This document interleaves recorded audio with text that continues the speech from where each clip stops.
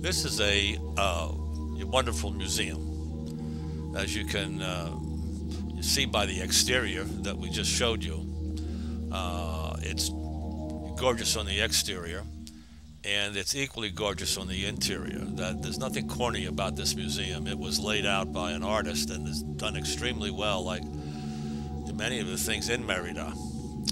It has a huge collection of both the large statues that would be in the public places, and also the statues that I like better, which are the smaller ones. This is a public statue. By the smaller ones, I mean those that are modeled out of clay. We're going to take you through a little trip here. You can see that some of the statues have been weathered, which, as you might expect, was going to happen here in a climate that's 100% humidity and heavy rains and heat during the summer, although, as we all know, it's quite nice. Here's an example of the interiors. The interior of the museum is like the Frick Museum in New York. It's gorgeous. It's just the Belle Epoque style that all of the millionaires seem to have adopted, and it was done extremely well in this home, which has been converted into this extraordinary museum.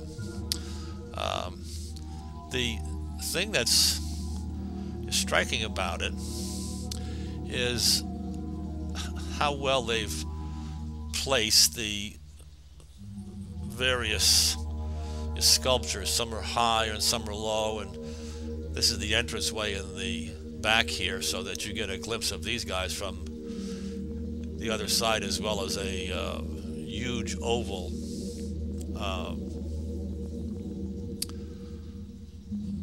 sculpture as you come in. But just again, I'm going to go up in the air every once in a while just to show you the care and the craftsmanship in restoring this museum, that in fact it was undoubtedly as beautiful as this when it was first built, or else the guy wouldn't put his money down.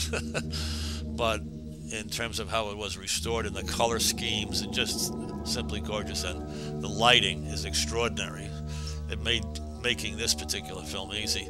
Here's one of the clay statuettes that I'm talking about. They seem to have had an aesthetic, the Mayans, and I don't know which period these are from. I didn't bother to take a look at that as an artist. I was just interested in how refined it was and how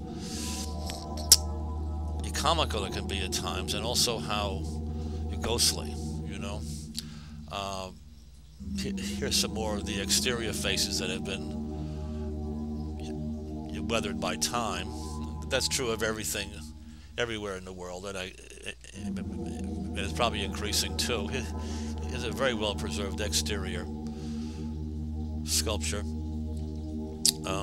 but here that process will be slowed down as long as this museum stands. And of course the others, there are some beautiful ones in Mexico City as well that have the Aztec remains, but all of the carvings are all documented in Spanish and English. So if you're a history buff and you want to know some more about what was really happening here, this is the place you can go and you can find out. But just to take a stroll through it is just aesthetically beautiful. It's just something that you can spend an afternoon. Sometimes it's free to get in. I guess in the evening, I've been in here for free, and I've been here when they charge you about $3 or so to get in. But whether it's the evening or it's in the daytime, the interior is always the same. It's always lit the same. It's really quite stunning. One of the things that struck me about the Mayan clay sculpture, I didn't spend a lot of time on the pottery. I'm not a big pottery buff, but when I was a young man, I happened to be in Princeton, New Jersey at one time for a swim meet, and I stumbled into their collection of Incan statues like this one. These little, look at how that curve of the body, it's almost Greek, isn't it? It's not your frontal anymore. Most of their statues, like the Egyptians, are your frontal. There's just one way to look at them, basically, and that's from the front. But there are some are starting to get that bend in the body that you see in the Greek.